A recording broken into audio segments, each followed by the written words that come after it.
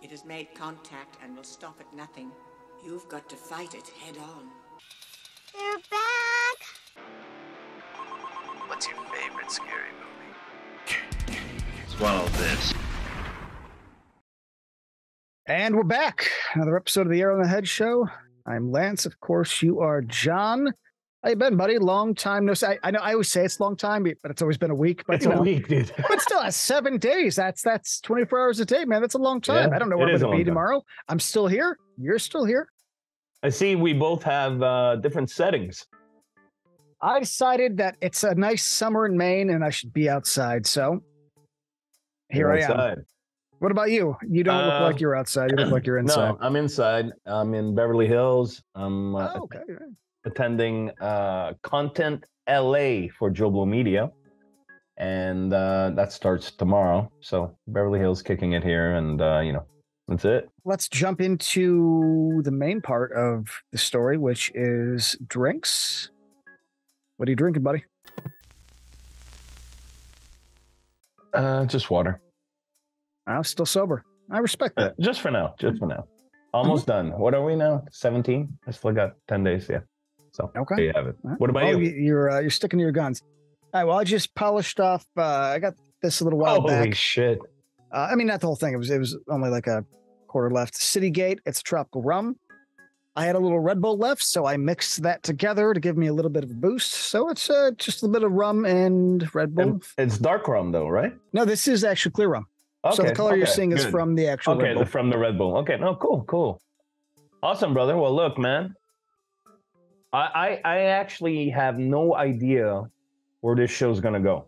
Because I have no idea how you feel about this movie. Like, usually you and I, we talk shit a little bit before the show, or about the movies we're going to address.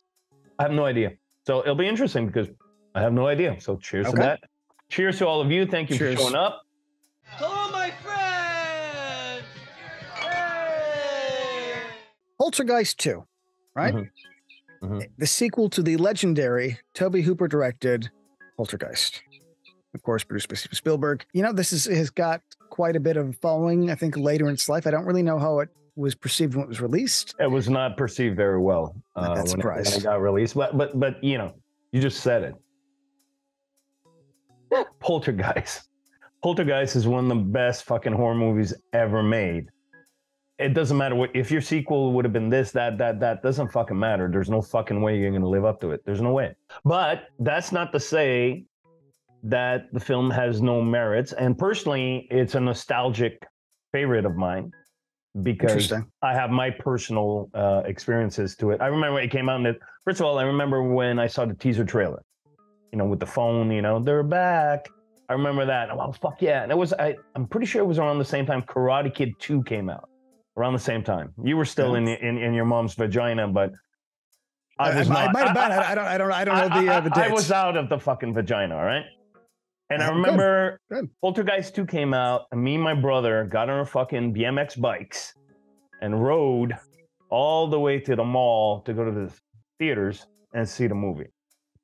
Sat down, watched the movie. I enjoyed the movie when I was a kid. So you saw it as a kid, okay. But I remember that whole shtick, getting my BMX and, just like the Goonies. Well, that's what we did as we're kids. We rode bikes everywhere. I did the same, yeah. Yeah, so I have that nostalgia veil attached to it. But with that said, even without the nostalgia veil, there's a lot of merit to the movie. First of all, like we've already said 3 times, so I'll make it 4 times. No fucking way this was ever gonna live up to the OG. But it has a couple of key scenes that are very superior to your average horror movie, in my opinion. Like the possession scene. Blood is in his holy temple.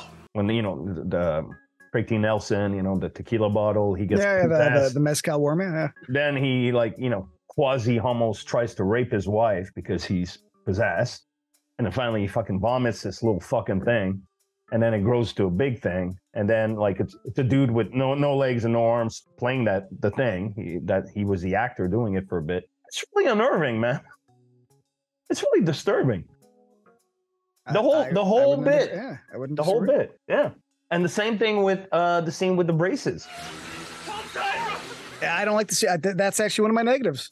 Surprisingly not. What a dick. Really, dude? What's your problem, man? You Hawaiian shirt wearing motherfucker. What's your problem? The braces is a good example of where I think intent was there, but I don't think execution. I think that sounds cool, but to me, it always came off kind of lame. Now, I don't have any nostalgia for this movie. It's funny. I remember renting the first one as a little kid, and my dad was like, "Oh, the second one's not good." So I didn't see it till I don't know, later in life. So I'll say this about Poltergeist. Poltergeist 2, I have the same thing as you. I don't remember if you remember this in our Demons episode, but you told me how you always jump back and forth on Demons 2 throughout your life. And that's kind of stuck with me because I think I've done the same, but I've never kind of categorized it in that way. I always just think, oh, maybe I was in a weird mood this time, or I was in a good mood this time. But, as you grow and change and evolve in life, your tastes take the journey along with you. And so some things alter. And so Poltergeist is one I've never disliked, but I go from liking it to kind of liking it every time I see it. Because I think you're absolutely right, though. I think this has a big shadow over it, and you got to separate that. And it is hard. You got to take it as its own film, on its own. Yeah. But with that being said, what I like and dislike equally about this is that it fully leans into being a continuation. This isn't a sequel. It's like, well, it kind of happened. No. The ramifications of the first are what build this entire story, and I like that because it's like, fucking lean in, man. There's no cowardice. This has confidence. I don't think it hits a lot personally, but I respect the fact that it basically is like, no. We're going to world build now. We're going to expand. It's not the headstones and the bodies anymore. It's actually this fucking cult guy into her. And then you deal with, again, sometimes good, sometimes bad. You deal with the freelings and what happens if you live through the first movie. Insurance, fucking money problems, stress. He grows his hair out. He's kind of a hippie. Yeah. There's a fucking subplot about the mother, grandma, and Carol Ann. Everybody's psychics. Everybody's psychic suddenly. Everybody's psychic. So, but hey, I'll run with it. But that's what I'm saying is that I don't always love this movie, and because I think a lot of that's a little silly for me personally. But I also am like, man, fucking A. This kind of stuff, I like it when it gets made, though, because there is no sense of maybe we should hold back or kind of mimic this. Because I would say what this leans into really well, and again, something that doesn't always work, but I respect it, is that this is actually more fantasy. The poltergeist and the horrors in the first one, but we can't do that again. So why don't we expand the mythology and make this a more fantasy horror, more of an adventure of Native American magic and shamans and shit. And I was like, okay, what? You just said that. Said what? Native American. That character. Yeah, was Sam. Taylor. I'm sorry. Samson is Taylor. Yes. Yeah, Taylor. Was amazing. The banter between him and Craig T. Nelson, especially with the car. The car's angry. Yeah, it's fucking amazing. It's funny as fuck, dude. It is funny as fuck. I like Will Sampson. I like that. Taylor's a good character. Yeah. I would say, I guess I'm just going to keep saying the same thing. Okay, I liked him. I like the actor. I like the idea. I think that's cool. It's an interesting way to go about it, because this is where it becomes like fantasy, where it's like, no, we're going to take the horn. We're going to follow this character. And I think his cadence was great. His sort of sense of like, and he passed. Hey, what is it, man? I heard it's part of the curse, which the curse, but basically just life. I don't know, dude. I think it's just bad luck, man. Coincidence. Man. I don't know if you guys and dolls. Sorry, I'm just gonna do a bit of an aside because I found this out fairly recently. I knew in the first Poltergeist they use real corpses. Yeah. In the pool scene, they're more affordable than making fake ones. Exactly, but they did the same thing in part 2, and at some point they did the day of shooting, and the negatives, the film stock came out black. Full black. So they're like, okay, maybe we shouldn't have used real bodies.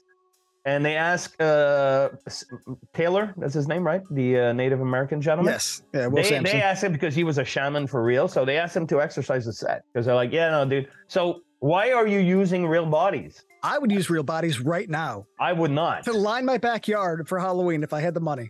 You're a dick. Yes. You're a dick. You're such a dick. But anyways, I believe in a poltergeist curse. Gillian Beck had stomach cancer. Taylor, I forgot the actor's name. I apologize. Will Sampson. but he passed from, what was it? It was something weird, like totally like I don't remember. I just remember he passed. He's a part of it. Him and Beck. Dominic Dunn from the first one got whacked by her psycho boyfriend after the movie premiered, which actually pissed me off. I don't know if you know this, but in the script of Poltergeist 2, they actually reference her character and say she's off college, right? College. Yeah, to college. But they cut it out of the movie. Yeah, they should have left it in, because I actually thought it was in there. And then on this last rewatch, I'm like, oh, I just assumed at the beginning when they're outside at the grandma's house, they mentioned it, but they didn't. I was like, okay, interesting. Yeah, actually, the movie got cut a lot, actually. In the studio really did a scissor job on it. It's 91 minutes, dude. It was a good 20, 25 minutes extra initially. And I think it's actually a good thing. From what I can remember of what they cut, it was a lot of the fantasy elements. And for me, that's pretty much the thing that bothered me the most about the movie is the fantasy stuff. Like the ending, the last, 10 minutes, 15 minutes, when they're on the other side and the lance and all, and I'm like, no, the other side's that's bad. I'm just going to say that's bad. But and it's also grandma comes, I mean, the grandma stuff was lame to begin with. Remember, she possesses that sort of like real the trashy chick, and she comes up with her fucking little curls, and it's like, you've got to fight it head on. Stay together. Again, maybe on paper it sounds good, but in execution, it's like, they should okay. It's cheesy. It's cheesy, and that's the fascinating thing about the movie, where it jumps from really good shit to really cheesy shit, back and forth, back and forth, back and forth. I mean, we haven't spoken about Reverend Kane, played by Julian Beck, but really, at the end of the day, he's the main reason to see the fucking movie. This dude freaked the night of the living shit out of me when I was a kid, when I first saw this fucking thing. He freaked me the fuck. When he has his tete-a-tete with Craig T. Nelson, let me in. Oh, I'm happy your family's not in. Because I believe you have a problem here. You're in danger. You're being, that whole bit, I'm like, wow. That's great. Well, that's the scene. Wow. That's the scene in the entire movie. Hold on. I wrote down, like, it's such a random line, but I love how he, like, spoke it. It's when he's walking up and the mom's like, hey, have I seen you before? He goes, that is possible. I get around. I love getting around. Just fucking off. Like that alone. He could have just like turned around then. I'd be like, get the gun, get the car, I love getting around. I was like, fucking shoot him. Shoot him twice. No, dude, he's the reason. I don't love the mythology expansion. I respect it. I don't love it. But I can't sit here in good faith and say, you know what? Reverend Kane as the sort of, I call him like a tent preacher, his like style. He might have been way before, obviously that was a thing, because I don't know when the fuck his time was. His sort of retconning of the mythology being like the main baddie, I think is awesome in its own thing. I think he's a cool, creepy dude. He's in the cave, he's all sweaty and they're all crying. And I don't know what he's saying. I'm just going to make up something. It's just like, we're going to be good. We're going to be good. Yeah, it's his teeth. It's like, okay, no, dude. That's in a bubble. He's amazing. I mean, it sucks because it does negate, you move the headstones, but you love the bodies. It negates an awesome line. But I'm willing to forgive it because Julian Beck, in a small role, becomes so iconic that when you think of Poltergeist 2, you think of him and his, 8 minutes of screen time? Maybe even less. Yeah. God, it is a holy temple. Let me in. Yeah, no, Julian Beck basically he elevates the movie. He totally elevates. And you said the word iconic, and I totally agree with that, because I'll always remember that villain. It's almost, I want to be talking on my ass, but it's almost Freddy Krueger, Reverend Kane. Freddy Krueger had 8 movies or whatever the fuck, but Reverend Kane with 1 movie, because in part 3, they took a dude, they gave him makeup and tried to make him look like a Julian Beck, but it didn't work. It didn't work for me, anyways. Personally, it didn't work. But that movie's a whole other ballgame. What a shit show that was. But the character. Well, I'd love to talk about Poltergeist 3 because I have a weird relationship with that. Being that I have a complete utter fascination with Poltergeist 3, but we'll keep it for our Poltergeist 3 episode. But Kane still was the bad guy, so they were smart enough to at least. I'm not gonna give my opinion, but you're right though. They're smart to see this and be like, oh, he's the bad guy of the series. Now he is. Yeah, after 2. And again, changing what it came before, but he's so iconic and so good. that in this small role, you're right. I mean, he's on the cover of the Shout Factory. Yeah, you know. Yeah, and it's yeah, the Blu-ray, yeah. And he's not in it a lot. And in that little time, I think that's what I'm impressed with, is because it's such a small performance, and he basically steals the entire movie. Because you're right, I remember him from it, but he's only in it for a little bit. Yeah, but that's how powerful this performance was. And actually, while he was shooting, he had, as we stipulated before, stomach cancer, and he died. I'm pretty sure he died during the shoot. They didn't finish the shoot. I think he was done his days. I think I'm talking out of my ass, by the way, so I might be wrong, but I think he was done shooting, but the shoot was still continuing. But then he passed, and I know they hired another actor. I think his name was Corey something, to do ADR, a couple lines, because he wasn't around. Yeah, he wasn't around. I didn't know it was that bad. Well, that's sad. Yeah, but it's a legacy. It's a legacy role. Oh yeah. Other great things: the family chemistry. Jo Beth Williams, Craig T. Nelson, Robbie, I don't know his real name, the kid, Heather O'Rourke, obviously. Yeah, Zelda Rubinstein. Yeah, who actually also had a lot of her scenes cut out of the movie. She was actually really pissed off when it came out. Because I didn't know that. I thought that it was because Samson kind of took over her role. She had a scene where she confronted Kane face to face, on the doorstep at a house or some shit like that. And that was her best scene in the movie, and they cut it out. But the family dynamic was still there. Jo Beth Williams and Craig T. Nelson have amazing chemistry, dude. You really feel I look at them as a couple in Poltergeist and Poltergeist 2, and I'm like, that's the kind of romantic relationship I want to be in. Because it's fun, it's playful. They love each other, but he's he goes on that little rant, their troubles, and he loves selling vacuum cleaners. He's out on the ground floor, and it's so charming. But let's be very fair here. Craig T. fucking Nelson's coach. He's the man. Yeah. Not to date myself, but I've always liked Craig T. Nelson. Me too. Just he's one of those guys that I don't want to look in. I don't want to know if he's an astronaut, because in my heart he's so cool.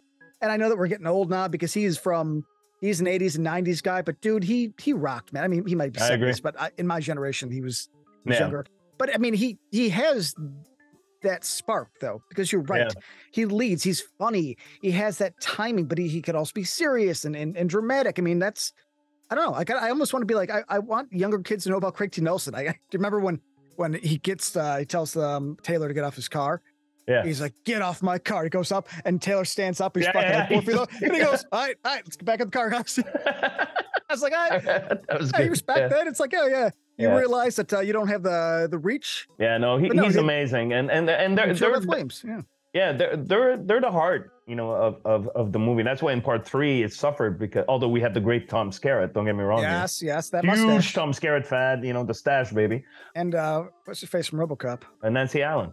Nancy Allen, yes. Yeah, lovely woman, by the way, in real life. Just saying. That's good. It wasn't the same. It wasn't the same chemistry at all. I mean, really, they all the charm of 1 and 2, because the family is missing. That's why 3 I think suffers, because, and I have issues with 2, but the mom and dad, Craig Nelson, Jo Beth Williams, and Heather O'Rourke together, it is that iconic, Americana family. Yeah, definitely. So and I guess that kind of brings us to our conclusion. Poltergeist 2 is a mixed bag, but it's a mixed bag that I personally truly appreciate, because it does some things wrong. It almost feels like a freaking montage, really, the story's not really, what's the word? Fresh. I mean, it's just the same thing again. It's just they're more aware of it. It's annoying. It almost feels like a bunch of scenes, put together. I'm obviously having a hard time verbalizing what I'm trying to say. The narrative is just not as tight. I guess that's the easiest way I could put it. But great acting, lots of charm, good humor, couple of pretty visceral horror sequences. Julian Beck, has been in my nightmares ever since, next to all my exes. So there you go. And Taylor's funny as fuck. So it's a mixed bag, but for me, it's an endearing mixed bag. So I have a soft spot in my heart for Poltergeist 2. And I it's a respect that. movie I try to revisit at least once or twice a year. And every time I watch it, I'm kind of like, I'm happy. That's it. That's the bottom line. What about you? I jump back and forth. This last watch, I thought it was fine. I don't love it. I don't hate it. I respect it a lot more than I like it, just because I think it swings big and I think it actually succeeds in what it wants to do. It just isn't exactly the story that I want to see. Yeah. And a lot of that's because of the fantasy elements. I think in a different movie, I've been down for it. But, Poltergeist is one of the few movies where switching the genre doesn't work for me. But I agree. But that being said, Beck as Reverend Kane is absolutely amazing. And I will always think that's one of my favorite performances, one of the favorite villains. And he's pretty low key. He's actually kind of friendly. He asked to be let in the house, but he doesn't grab the door. I respect that. He's just asking loudly, but still kind of that like old fashioned, like, I don't know. At the tail end of that scene, you're all gonna die. I thought it was a little much, but but he's not that friendly. He still had that sort of Southern Belle charm. You're all gonna die. It's like, oh, okay. I guess we are all gonna die. That's part of the existence, That's what we sign up for. All right, buddy, I'll see you soon. But I liked his vibe. I liked a lot of that sort of like water tank cloud effects, the matte painting shit. I like all that stuff. Character wise, I agree with Craig Nelson, Rubenstein, even if she was cut. Samson's Taylor, I really liked. So there's a lot of like elements I like. It just leans more fantasy than I'm into. But you know what? They didn't make it for me, and so I am glad it exists. Coming out of the shadow of the first. Yeah. Because as we said, and I'll finish it here. I mean, you were just absolutely screwed the moment you did Poltergeist 2. So the fact that it's not a complete shit show is impressive. But I also think movies back then had a little more luck, or at least a little more skill. Dude, I totally forgot until recently there was a Poltergeist remake. Silly people. Oh my God, with Sam Rockwell, Rockwell. And I love Sam Rockwell. Dude, you don't. No, I'll be honest. I never saw it because I'm like, why? You're not missing anything. I mean, statistically, it's shit. I don't have enough time to be watching. And also, it came at really the worst time, I think, of remakes. Let's be honest. There was that sort of chug fest of just get him out.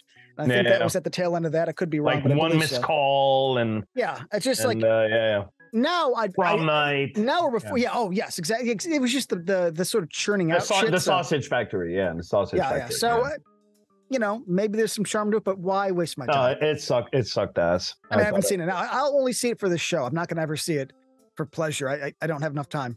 Poltergeist is iconic. There's a lot of iconic movies that were remade that, was like, what the fuck are you doing? There's no fucking way. Some of them hit, like Evil Dead, I thought was an excellent remake. But that's one of the very few ones that I think, Some of them missed, like Suspiria. I know you love that shit, but what a piece of shit that was. Suspiria or Poltergeist as well. It's so fucking flat. That's stupid. This is so random, but I just got to throw it out there because if I don't, I'm going to forget to say it ever again. I am going to stick up for The Hills Have Eyes. Remake, I think is actually one of the best remakes as well. Well, it's better than the OG. Yes. But I mean, how that's so fucking rare. It's like a league of like three, That was a fluke. That was definitely a fluke. Sure. I just want to throw that out there so I don't forget. Cool deal. Well, look, man. Guys and dolls, haunt the comments below. Yeah, bitch. That's all I got, bro. Haunt the comments. Sorry, I can't do it, Captain. She's got the blow. Haunt the comments below. Let us know. Poltergeist 2, what do you think? By the way, H.R. Geiger designs in it. Only 2 survived. Just wanted to say. I forgot about mentioning that. Geiger did Alien and... Geiger. He's Still from Species. And Guys and dolls, what do you think of Poltergeist 2? Overrated, underrated? Have you seen it recently? Did it play out better than maybe when you initially saw it? Haunt the comment below. Yes, haunt. And let us know. And you know what? I'm going to do something we never do, but I'm doing now. Next show, Poltergeist 3, bro. Sure. You hit? Let's go back home. Let's go back home to Chicago. Thank you, guys and dolls. See you next time. Poltergeist 3. Bring me